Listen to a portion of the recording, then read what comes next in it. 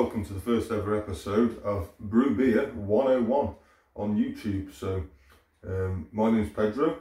This is my pub shed, if you couldn't tell around me already. We've got all the optics on the wall here, gin mixing station, and we've got the 2 Angren pumps as well for the barreled beer that we brew here at home. So we're going to be looking at all the different types of brewing beer with the 3 vessel technique, which is the more complex all grain, to your starter kits, so just the boil in a bag, so to speak, and even the all-in-one systems with the single vessel, which is the more modern approach to brewing, which I'm going to be doing for the first time on video as well, so we can go through the mistakes I make, etc., and see what I think of that, and what also the final result of the beer will be on a kit that I haven't used before, which will be interesting. So the first video that I wanted to do was a unboxing of the new equipment that I've ordered. We'll go through that. We'll also have a look at my old system that's not actually assembled at the moment, but we'll get into that in the video. But yeah, we're going to do our first brew today with the new system. So I'm looking forward to it. It's going to be a bit of a faff, I should imagine, as most things that you haven't done before are. But yeah, as long as you make beer at the end of it, then there's no such thing as a bad brew. Every brew you do is a lesson to be learnt somewhere, and no brew goes the same. Even if you're using the same equipment with the same ingredients, you've always got different temperature gradients of the room you're working in. There's so many variables in brewing beer. It's what makes it the interesting hobby that so many of you and myself love doing. It'd be boring if it was just the automated mass commercial type brewery. It's the home brew. You're making the parts yourself, you're honing your own equipment in, and it's that hopefully will keep you and me interested for many years to come. So as well as going through how we brew the beer, we'll also enjoy a few pints in the pub shed here. We'll do a bit of a tour of that pub shed on another video as well. We'll have a look around at what we've got in here. But this is obviously the bar setup as it is, and it's the middle of the day at the moment. It's a bit unusual to be in here in the daytime, normally only in here past dark.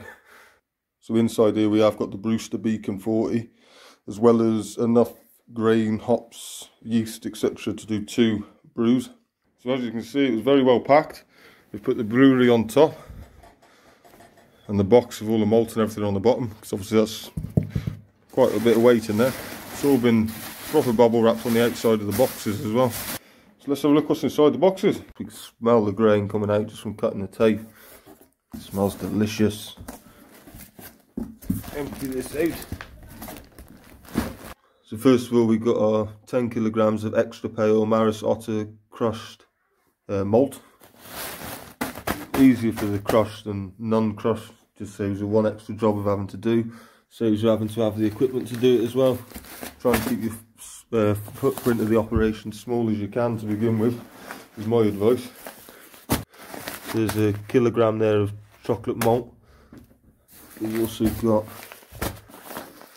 a kilogram there of light crystal. So obviously that'll be dependent on what you're brewing. Depends on what grains you're going to be buying. Normally I just use cane sugar from the supermarket. This time round I'm going to actually use the proper brewing sugar. The sanitizer, the cleaner, gypsum as well for the water quality, the Camden tablets, again for water quality. We've got the different hops that I've ordered, the yeast and Protaflop tablets as well. So we'll get them opened up. That just leaves the little tea bags. Wherever you got, I never use these. I've always just chucked the hops straight in the boil. I never use these ever. But with the new machine that we're going to be trying out today, I see a lot of people are using these, so we might or may not use them yet. I don't know. It's just your immersible chiller. Like normally, I use a counterflow chiller. So for the hops that we've got for these brews, we've got Fuggles, pretty standard in everything type of brew. Everything we brew in the UK tends to have Fuggles in the recipe. SARS, it's quite exotic. Is it Czech? I think it's Czech off the top of my head. And EKG, which is your English Kent Goldings. And then lots of people use different types of yeast. We've always used the Sapphire SO4 for the types of brews that we brew. Never had any problems with it. Always gives a great beer. So we'll stick with that, stick to what you know. And then your Protafloc tablets, it's just the same as using Irish moss. A teaspoon of Irish moss in the brew towards the end, in the last 15 minutes of the boil. Or you can go for a Protafloc tablet. Go for the tablets again this time. Like obviously we're not going to use a kilo of chocolate malt, we're not going to use a kilo of crystal malt, and we're not going to use 10 kilos of extra pale Marisota. So we're probably going to end up with a kilo or two left of that, most of that left, and probably about half of that left. But that just means that when you're doing your next brew, you can then obviously, as long as it's not too long down the line, you can reuse what you've already sort of got in stock. So just to be clear, the chiller doesn't come with the Brewster beacon in the box. You have to pay extra for this. Obviously you can buy it with the Brewster beacon at the same time to make up the full kit. If you haven't got a chiller already, you're going to need it. You can't not have a chiller effectively. I mean, you could leave the boil to cool down on its own naturally, but you're going to be waiting overnight, I would have thought. So I feel like the one-armed bandit here with my scissors again.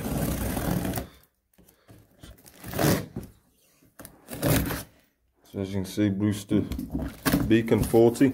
So these are the same as so many other ones on the market. Brew Monk to name one. It's not really bothered on price. There's like a couple of quid in it, depending on which one you look at. So what have we got there? So that must be the very, very bottom mesh that protects the pump. So we just lift it out for now.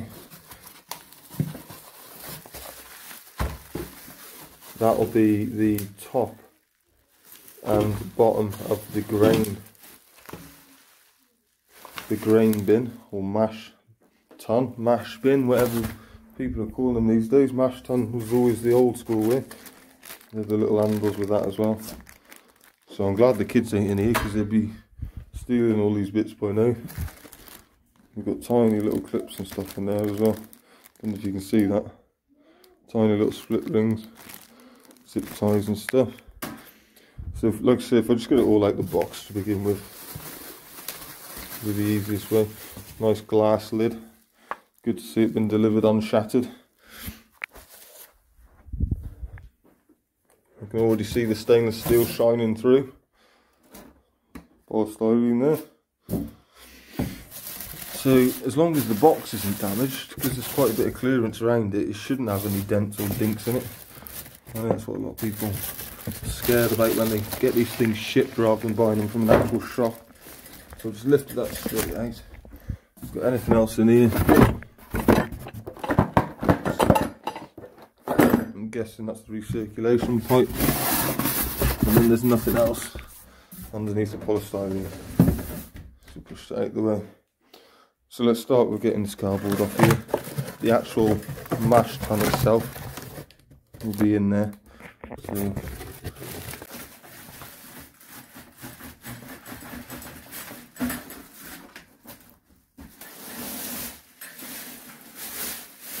there we are. So Brewster by Brew. So I'm a bit sceptical about these, to be honest. It's part of the reason why I've bought one. I'm hoping that it does work as straightforward as what everyone else has sort of found with it. But I'm quite cynical when it comes to an automation type thing. I like to be involved.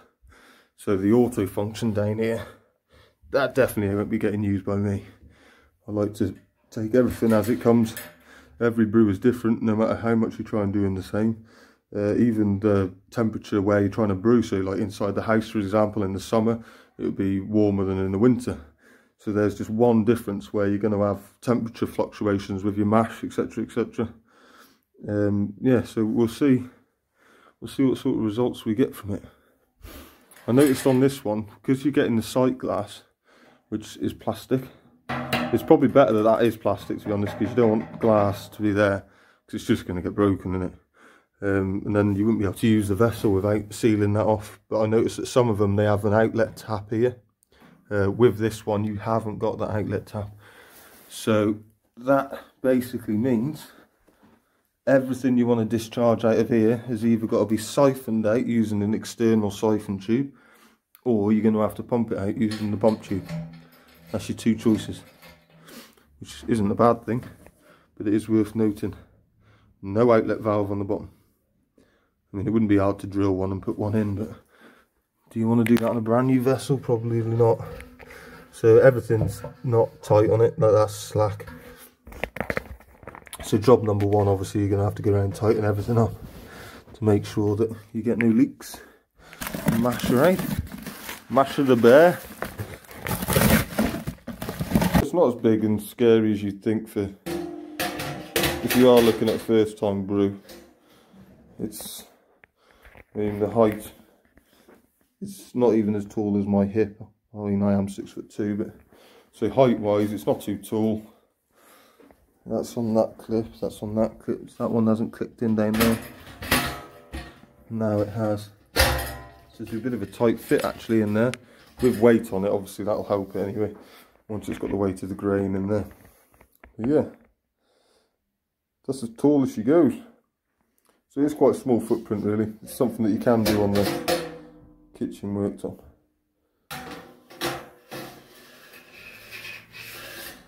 So let's get the instructions out and see what the spondoolie says.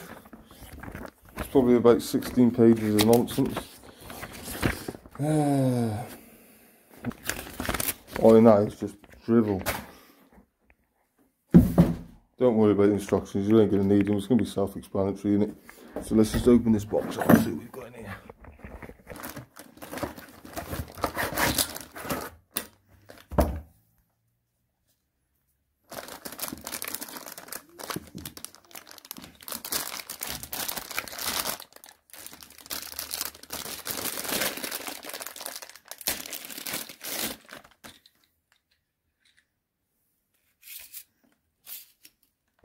The overflow pipe, I thought, was screwed, not telescopic.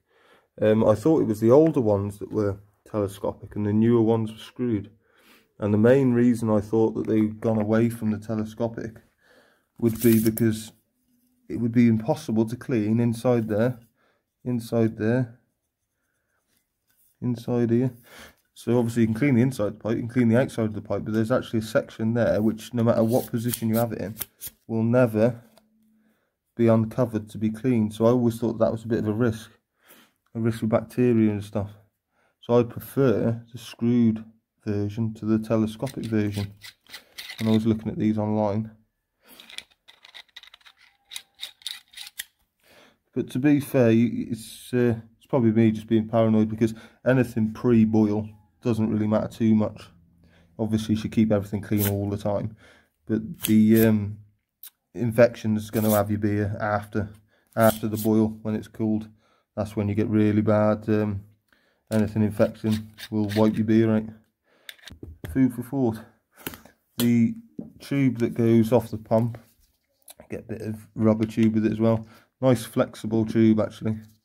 So I'm sure when that heats up it probably tries to slide off this pipe. So that just basically sits on there. I mean, you've probably all seen these by now. And using your cam locks, which is what these are called, cam lock connector. So you have to lift them to pull it out. Yeah, and when they're down, you can push them both down, clickety click, and that's a good stainless steel fitting.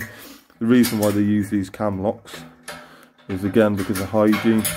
It's a good, easy connection that's able to be cleaned, but also quickly removed.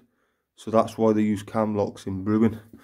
These valves are just standard plumbing valves. In fact, it's almost like a washing machine one with a blue tap. The blue tap on here would denote that it'd be cold water. So yeah, they could have put a black one on there, to be honest, instead of blue, which would have looked a bit better. But it's only a tap valve, so who cares what colour it is. So down here, now my guess This little stud here is probably to do with the temperature sensor. I would suggest it's PT100 temperature sensor, and that's probably the location of where it reads the temps from. So it's another point with obviously the kettles when you are boiling, etc. You've got a lot of height difference. So if it's say 66 degrees down here, doesn't necessarily mean that it's 66 degrees up here. So that's the one reason why I'm skeptical when using these types of like auto functions and stuff on these boilers.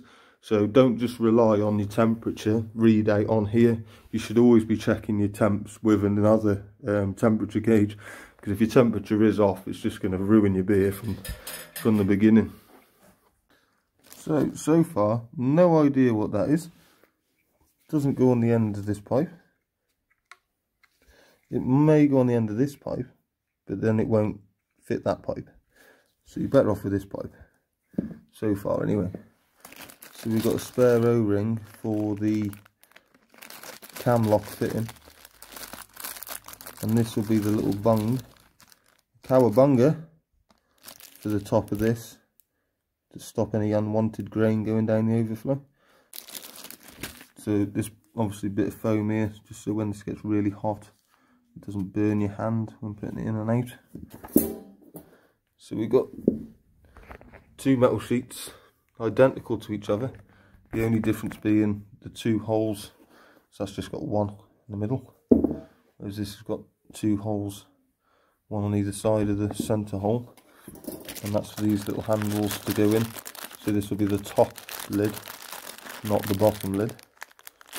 Don't worry, I will be getting a screwdriver and tightening all of these properly, rather than just doing them by hand. So now, telescopic pole, straight up the middle, is it? Nope, not on the bottom. So that way, keeping the same orientation as the other one. Nice heavy duty stainless nut. It's a coarse thread on there. It's a good solid grip. So now that'll sit. Won't go past the bung. So that now will allow to always keep that one fully extended, and that will allow us to lift this now.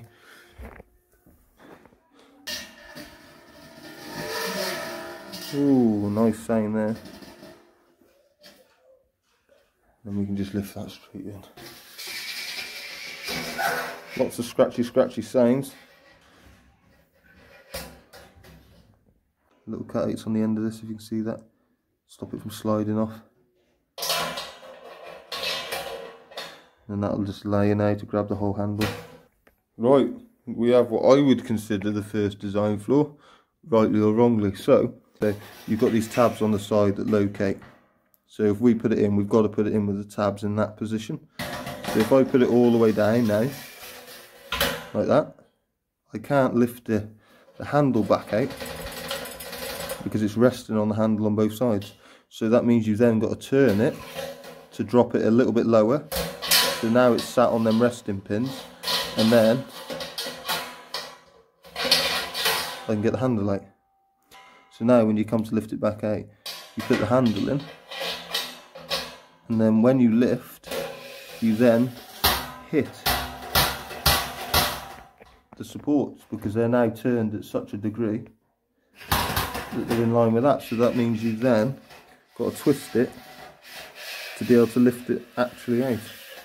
So for me, personally, I would expect the handle holes to line up with the two tabs, not offset to it, if you understand what I mean by that. So that would mean that I could lower it down, straight down, all the way down, and take the handle out, and then lift it all the way back up if I wanted to. And it would also mean that trying to eyeball while lifting to stick the tabs on the top, I would know where the tabs would be, because they'd be at the ends of my handle. Drive you bonkers eventually. So that would just sit like that when we're coming to mash. It's all a bit tight, but it will be because it's new. Sure, she loosens up once she sees 100 degrees a few times through it. So the rubber bung's obviously for this. I think that is a spare O-ring for the bottom of here. where the sight glass sits into. There's an O-ring I can just make out down there. So that will sit like that under the glass. When I say glass, plastic. And then these two little cross washers, which were in a separate bag, they are going to be off these two little screws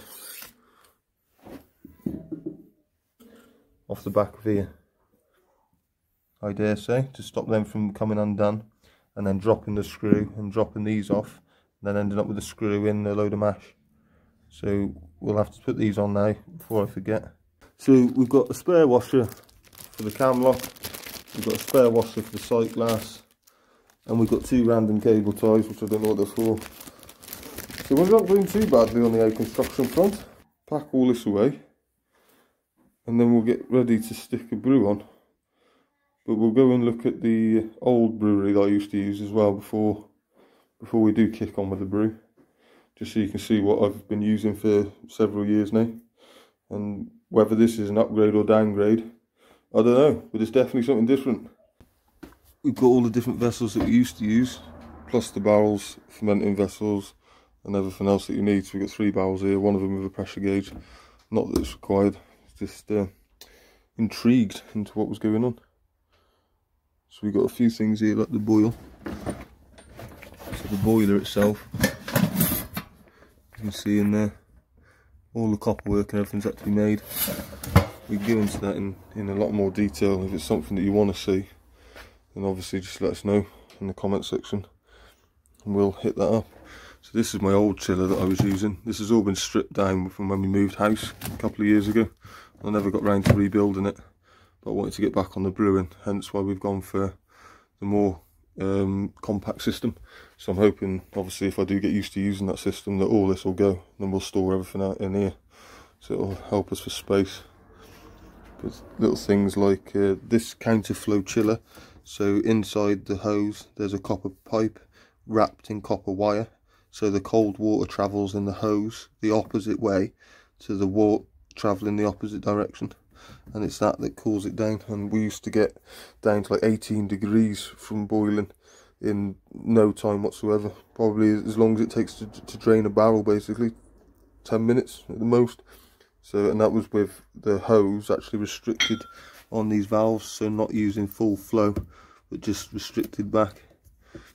So it was an amazing feat of engineering that we managed to get that beast working. So the boiler is just one of them Signet T-urns with the thermostat in the bottom, the thermal trip linked out, so it's just constantly giving off 2,500 watts. But this has done loads of brews, as you can see. Obviously it's dusty now, but nice and clean. Everything's got to be scrubbed down before and after use. But this is our way of filtering beforehand. So that would basically sit kinked like that, allowing us to draw all the way down to the bottom, down to the element in there. That was the way that it filtered the hops after the boil, when we used to drain the boiler down. And that just simply slotted in to that hole like that. You cannot beat these glass thermometers for telling you a true temperature reading. They're so accurate. They're not likely to be out of calibration or anything like that. They are very fragile though, that's the only downside to them. Especially if you're stupid enough to try and use one as a stirring spoon. Prepare for it to smash in your mash. But yeah, always double check anything digital with these analog temperature. Put them in the boiler because it's the safest place to keep him. Put the lid back on, make sure he never gets smashed, he's always there ready to be used then. And then our mash tun used to just be this 40 litre cool box. So you always write down what your losses are. So volume loss in this is 4.5 litres, so you end up with 4.5 litres lost in here because it was stuck in the bottom. But that was obviously from rinsing. It's a bit different to how it does it on the Beacon Brewster Beacon, whatever you want to call it, because you don't keep sparging until there's no water left. You have to measure your sugars that are coming off the grain, not just go, oh, I'll do it until it's full and then I hit my volume and then that's that, because you're washing tannins off the grain, which you don't want in the brew, because that can cause cloudy beer later on. Even though you're using protofloc, etc, etc, to try and get rid of that cloudiness, you can still get cloudiness from the tannins. So yeah, we monitor this using the refractors, which again we won't go into now, but it's in the box there somewhere. We can go a lot more in depth if you want to do, just let me know. This is our sparge arm. So with the mash tun, start same principle as the boiler, just a simple made copper 15mm pipe. Do everything so it's nice and tight, and that's just a push fit. Copper fits inside that, and that's how that works. So then all we do with this then is this is slotted.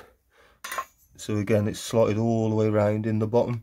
So when this is sat on the bottom, it doesn't block the slots, because the slots come up the side, but also the grain sits on top, so it doesn't get underneath here and block the whole flow off. So that's how we control when we're getting our mash out. So yeah, so if you imagine that this is mashed for X amount, 60 minutes or whatever it is, and then we slowly start draining this off here through here to the boiler. We're using that as our filter, and the grain bed obviously filters it. The first couple of litres we drain off, we then recircle back into the top of the mash, and what that does is it helps settle the bed, so you end up with a nice filter bed, if you like. Look at it as a filter rather than a mash. So you want a nice steady flow through it. So then when you're sparging, what you need to do, rather than pouring jugs on, is use something like this. Obviously it's looking a bit ropey now because it hasn't been used for a couple of years, so it's gone a bit gangrene. But yeah, all this has had through it is just hot sparge water. So then this would normally sit straight above this like that, and it showers evenly across the grain, so you don't get any short circuits through the grain bed. So you're not short circuiting any water straight through. You're washing the maximum amount of sugars off as you can, so you run a steady flow through this. And the sparge process normally takes about 25 minutes, even half an hour sometimes, just gently sparging off. And like I say, you're measuring the sugar coming out of here the whole time. Every sort of couple of minutes you check it just to see what you're coming down to. When it gets down to a certain number of bricks, you cut it off. Then you don't want any more out of the grain. Even if this was like half full of water, it doesn't matter, you just leave it, that's it, done. And then we have another cool box which is identical to this one, but that's just a sparge tank. So that one is literally just empty, with an inlet valve and an outlet valve, and that's what we filled with our sparge water up with. So obviously I'll be using one of these vessels now, it's just a sparge tank, and that's why these, like the sparge arms, has these connectors on, for example, so it just screws straight onto these valves. It's all high temperature fittings, so you don't get any leaching off with rubbers or anything like that. You can't just use standard hoses from Screwfix, because they will leach certain chemicals into your beer and give odd flavours, I should imagine. So that's what they call a 3-vessel setup.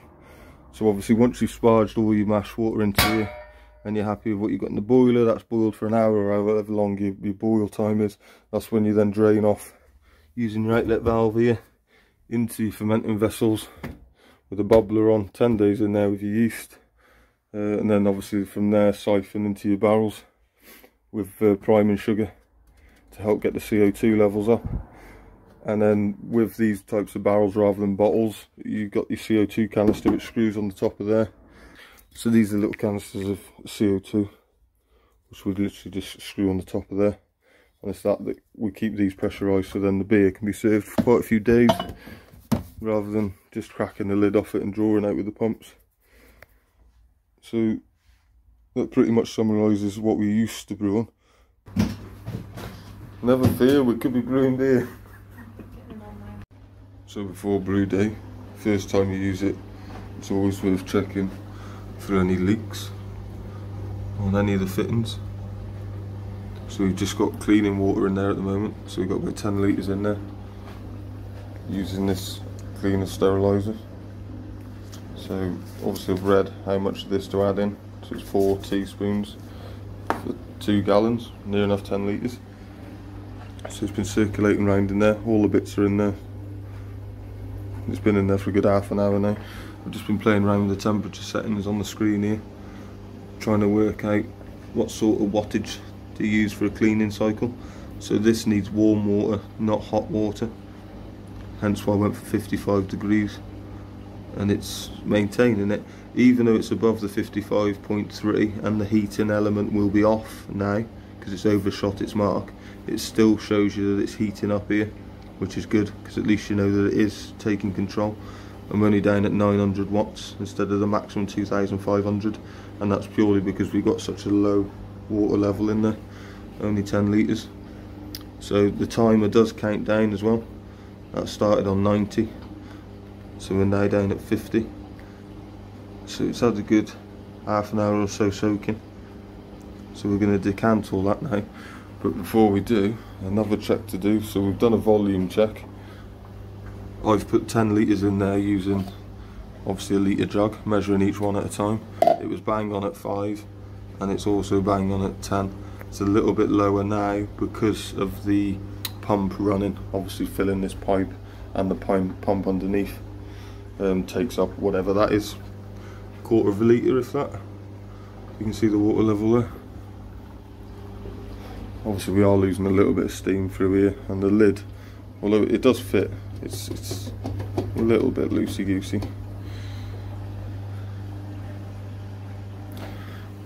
So obviously printed circuit board PCB on is what powers this, not what turns the element on. It's this that controls the element, the heating element, and then you've got your pump on the side there.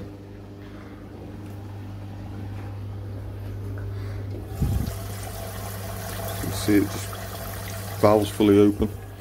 We've got full flow coming out, and that noise you can hear isn't the brew. Mrs. put the dishwasher on before she went up to bed, so we're here mucking around with this now. Listen, dishwasher whirling round.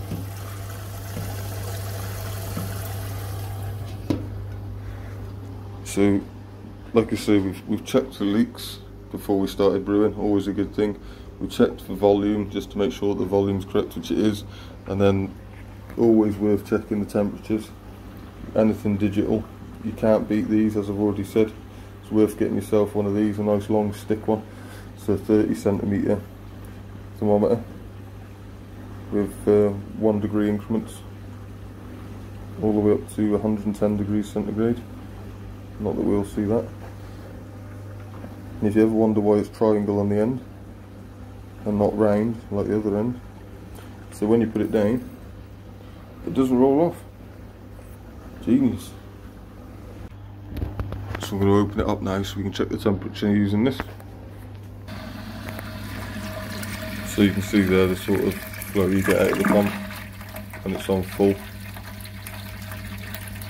When it's on full. Also the valve fully open. Try not to drop my phone in there.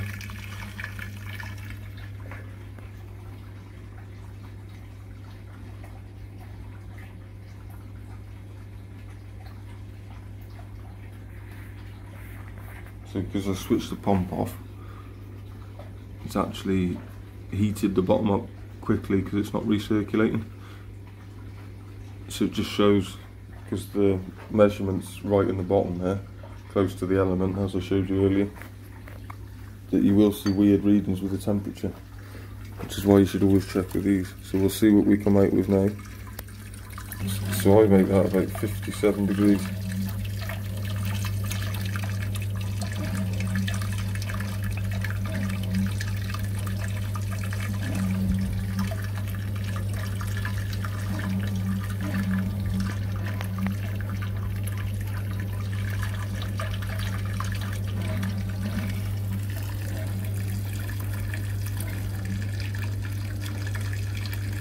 You see how quick these react to temperature changes.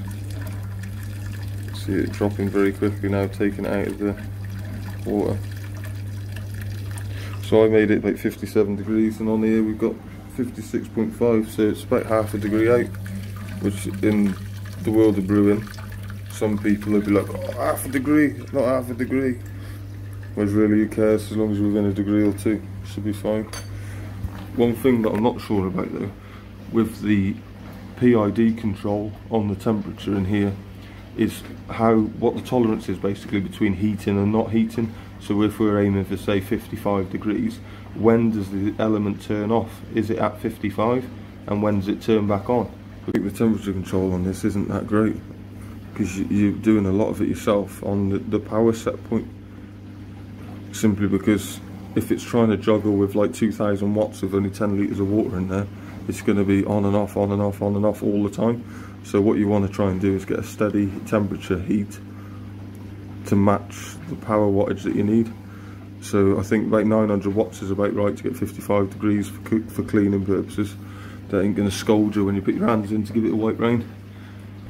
So I'm going to clean all this down now, drain it all down, give it all a wipe down, and then it's ready then to go tomorrow, ready to be used for the brew.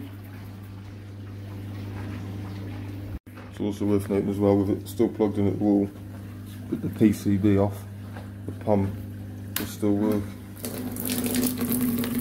which is handy. So that concludes the video for the unboxing of the Brewster Beacon 40. So I hope you enjoyed the video, and if you're looking forward to our future content, then please hit the subscribe button. If you like the video, then don't be afraid of hitting the like button, and leave us a comment below if you've got anything you want to add or anything you want us to look at in the videos in the future. And don't be afraid to comment. I'll always try my best to reply to you as well, and I look forward to seeing you on future videos. Cheers.